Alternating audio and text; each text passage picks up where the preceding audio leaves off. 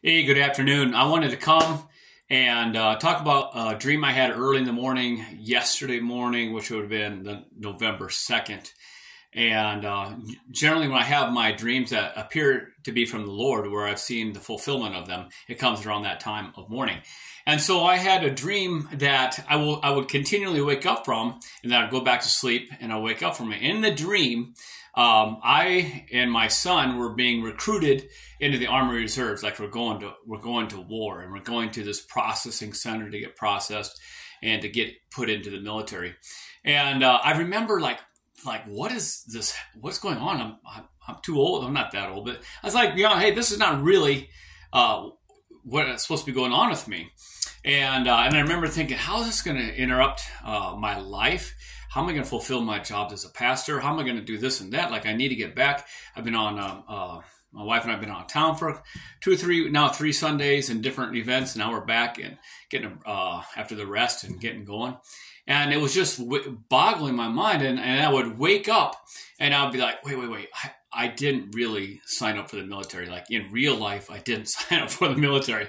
And so then I would be like, all right, and I would just close my eyes and I'd go back to sleep and would have the same dream again. Eventually, my son was out of the picture and my wife was now in the process of joining the military with me, the Army Reserve. And we were being called up because of war. We were being called up.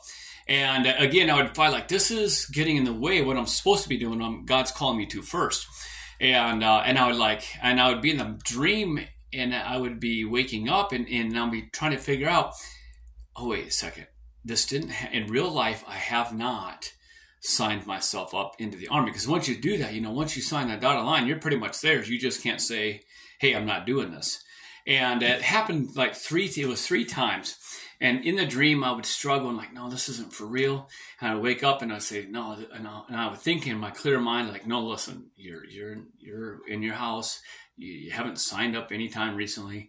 And it was just an amazing battle. But as far as battling in my mind, like, did I really do this? Am I really going to the military? How am I going to be a pastor in this little church I'm in? And what did I do? And just battle back and forth. And so as I'm still processing all that, I don't know that necessarily means, it could mean that, hey, Doug, don't get distracted from what your primary thing is. It could mean that, hey, look, we're coming into greater and greater spiritual warfare.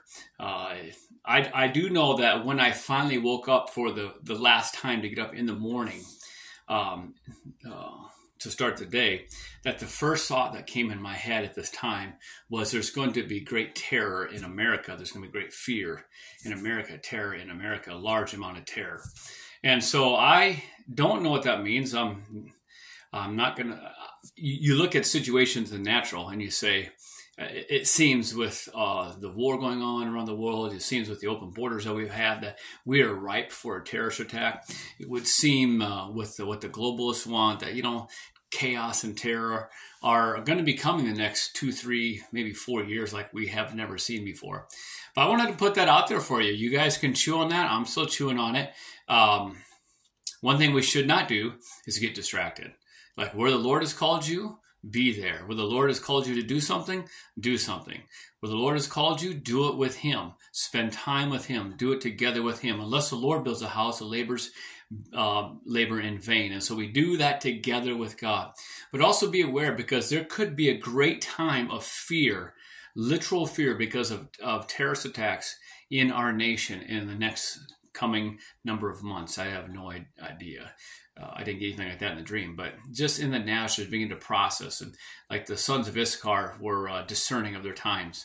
And that could be what we need to see as people. If something like that happens, which we don't want to happen, you be ready in season and out of season to handle the harvest of people who become fearful and terrified. And that's a time to reap and to love people, to reap them for the Lord Jesus Christ. Wanted to give you that word. We'll talk to you guys later. Take a risk. Touch the world with love, life, and power.